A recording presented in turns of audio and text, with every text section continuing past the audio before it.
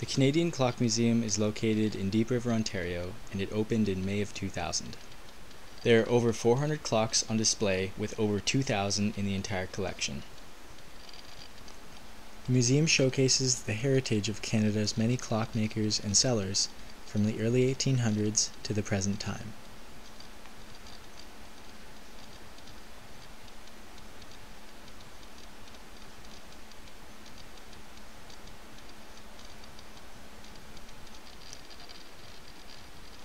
In the front entrance of the museum, there are starburst and sunburst decorator wall clocks which were manufactured in the 60s and 70s by House of Snider and Westclox Canada.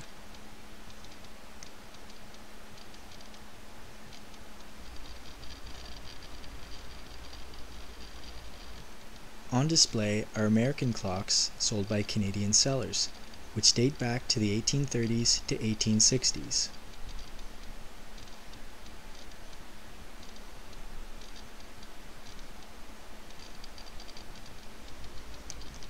Wooden gears were used before 1840s until sheet brass began production in Connecticut. Sheet brass led to more affordable clocks because clock parts could be mass-produced. This new material was also more accurate and durable than wooden parts. The first factory-built Canadian clocks existed from 1872 to 1884. Early clocks had OG-style cases and came standard with 30-hour weight-driven movements. Later models came in many styles and were spring-driven with 8-day movements. Nova Scotia and New Brunswick clocks were sold from 1820s to 1910. Up until 1840s, these clocks had wooden-geared 30-hour movements. Gingerbread-style clocks were also popular from 1870s to 1920s, and these were typically 8-day movements and spring-driven. The Western Clock Company was located in Peterborough and operated from 1920 to 1986. The company created hundreds of models of alarm clocks, including the well-known Big Ben and Baby Ben.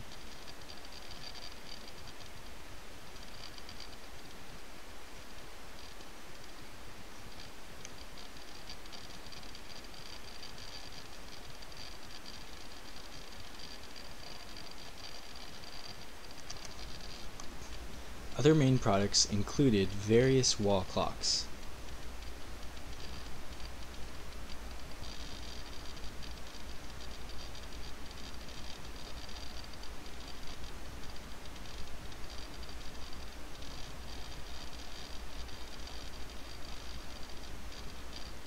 Westclox also produced 3 animated models, as well as various pocket watches and wristwatches.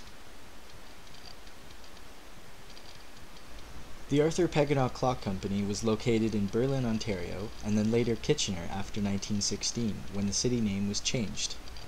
The company produced 65 models of mantel clocks, 20 models of wall clocks, and 8 models of grandfather clocks. The museum collection includes most of the catalogued models, which shows the wide variety of styles over 4 decades. The Snider Clock Corporation and then the later Snider Clock Manufacturing Company operated in Toronto, Ontario from 1950 to 1976, and they designed and produced more than 200 models of wall and mantel clocks. On display are some models that represent the Black Forest Clock Company, Forestville Clocks, New Haven Clock Company, Canadian General Electric, the Ingram Canadian Clock Company, and Seth Thomas Clocks.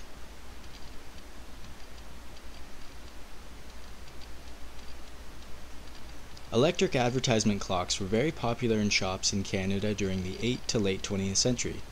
Clock examples on display show the most common categories represented, including dairy products, soft drinks, beer, and service station products. Other unique exhibits include a punch card clock made in London, England, a buffet clock made by the Arthur Pequegnat Clock Company, a watchmaker's roll-top bench with a foot-operated lathe,